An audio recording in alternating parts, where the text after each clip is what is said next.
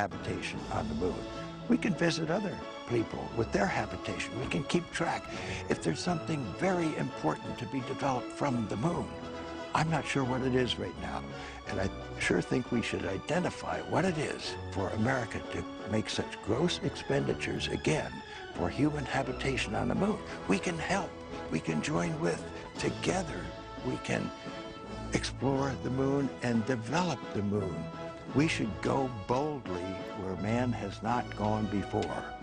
Fly by the comets, visit asteroids, visit the moon of Mars.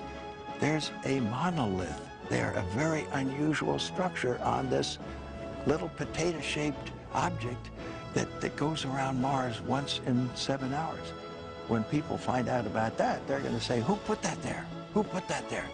Well, the universe put it there. If you choose, God put it there. Maybe